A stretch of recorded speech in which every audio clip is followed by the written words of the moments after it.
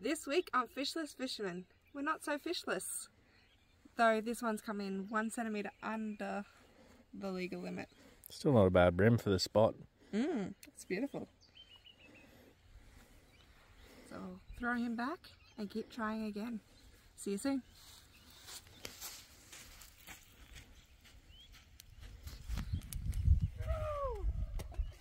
Hey, mine, grab it!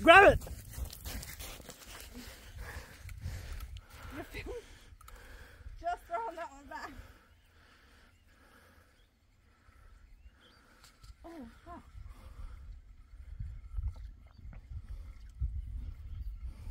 It's fighting. That looks a little bit better. That's a grunter. So it's definitely not legal, but it's a much better fish. I'm going to measure that. That's probably in the 30s, but needs to be 38, I believe, or 40. Take a chill pill. Alright, I'm going to go get the tape. This tape measure is shit. Go this way because that's the way he is.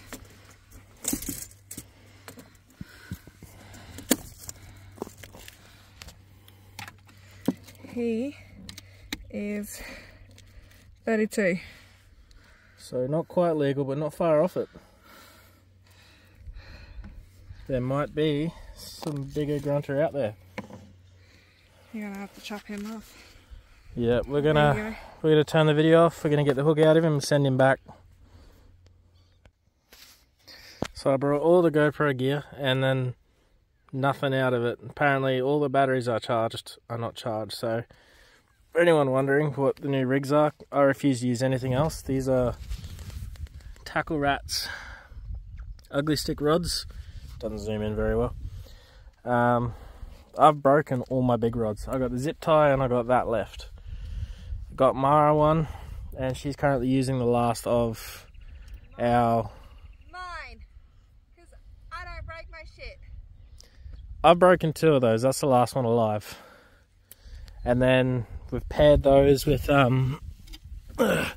Sienna 2,500 reels, because the original reels that came off these things were well, I just don't think they'll handle it. Maybe I'll buy another rod and I'll put one of these on it with this better line and see how we go, just out of curiosity. But no, they come off for us. Oh, and that bag is still alive, yes, although it has seen much better days. So 6 to 8 months living in a boat doing the shit we do, I gotta give credit to those bags. They're pretty fucking good. So we are just past Devil's Elbow off the bank.